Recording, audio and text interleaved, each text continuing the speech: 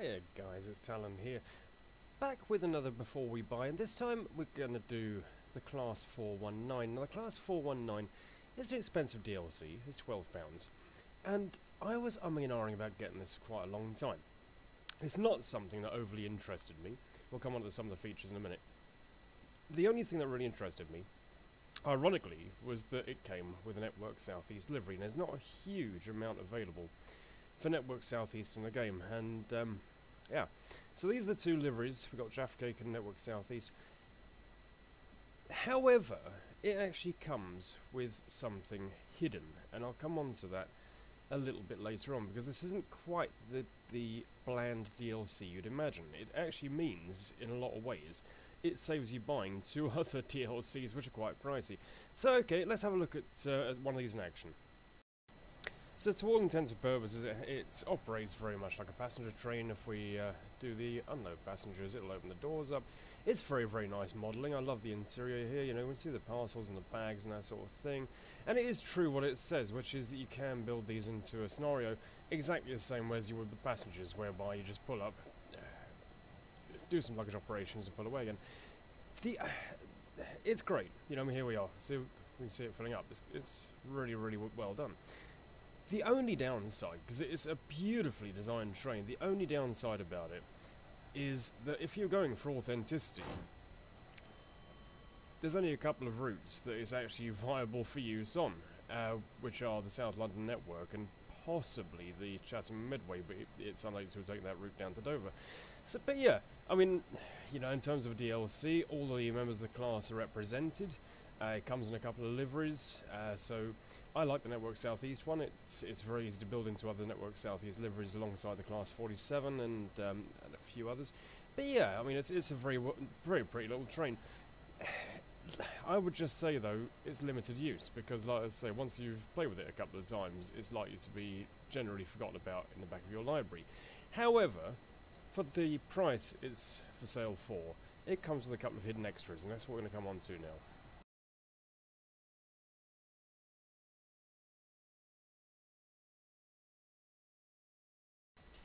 Now if we have a look at the Steam page for this, again, it's not on sale. It occasionally is. It's not one of the more frequent ones. It's £12. Let's scroll right down the bottom here, and you'll see this is actually the reason I bought this to begin with. But forget all about all this stuff. That really doesn't interest me at all. I'm more interested in key features. In the key features, it says BR Class 4214 SIG and BR Class 4234 VEP in BR blue and grey livery. Now that interests me, so let's have a look. Now we jumped into creating a scenario. On the right hand side here I've already got, if we can find it, ATG 419 selected.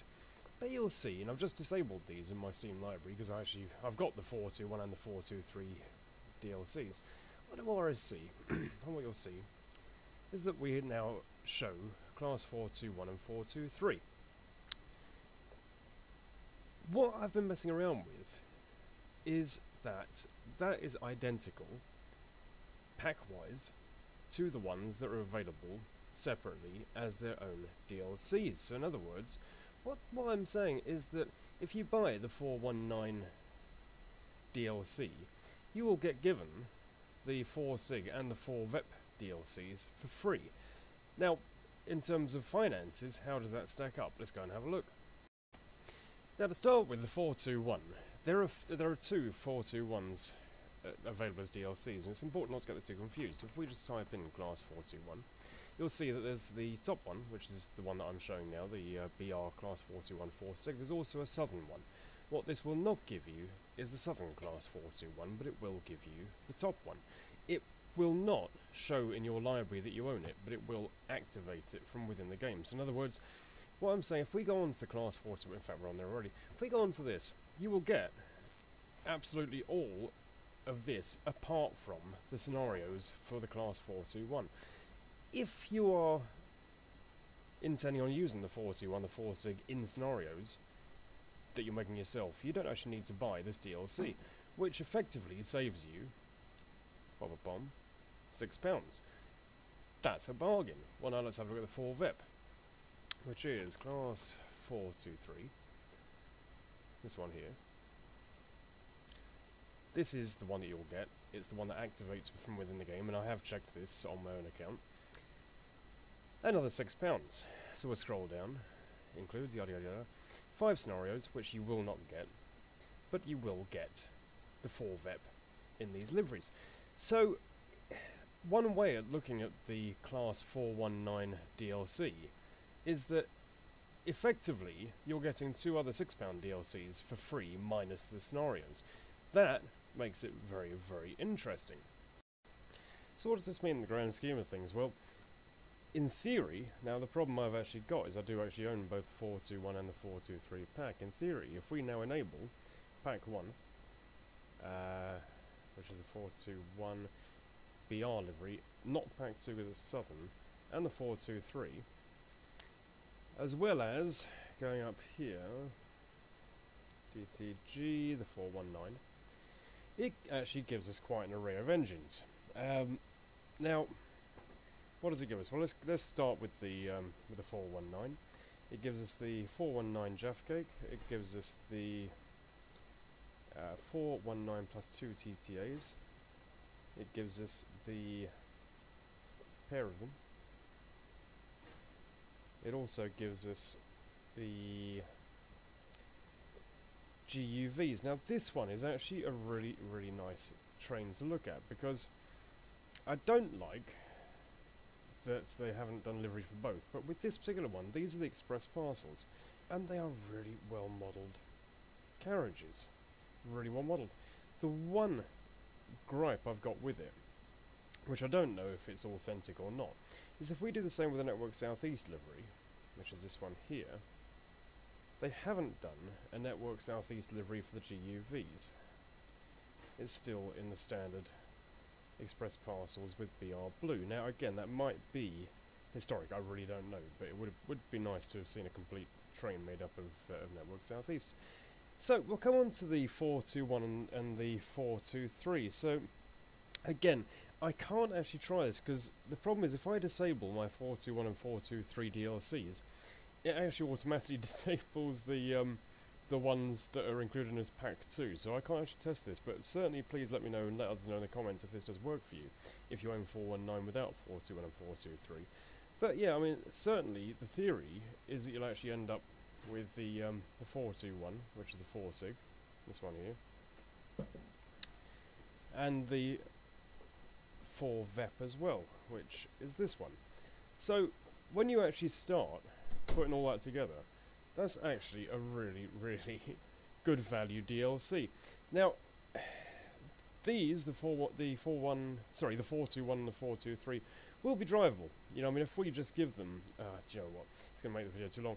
If we gave them instructions, we could drive those very easily. I mean, you know, give them a driver, give them instructions, and it wouldn't be a problem to actually make those drivable for us. And because they are identical to the ones in the respective packs. The only thing is they wouldn't be quick drive compatible as far as I know. They might be, but as far as I know they wouldn't be. And they wouldn't get the scenarios. It's that simple.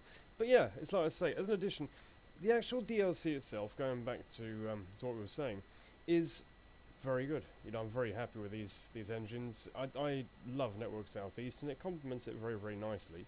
I think they're very well modelled. I love the fact there's a pair of liveries. It gives you some interesting carriages too. I really like the Express Parcels one, with a couple of extra bits thrown in. Now, in terms of the price tag, let's go on to the summary.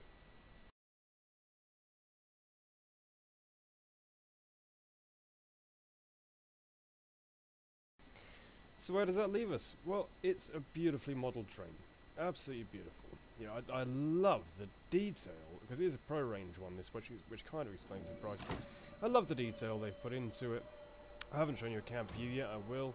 It's a very, very nicely modelled cab, fairly generic in terms of things, but you know, I love the way it looks handwritten. £12 to me is just a touch on the high side, just a touch on the high side. If it was £8, then I'd say buy it without hesitation, it's a great addition. The biggest problem that this DLC in particular faces is that there's such limited use for it, because again, it's only it's only really viable to use it on a couple of lines, but it's fun. it's fun, you know. So I mean, I'm kind of hoping this video helps you guys. It at least gives you an illustration of what you can expect from it. But yeah, anyway, hope that helps, guys. See you for the next one.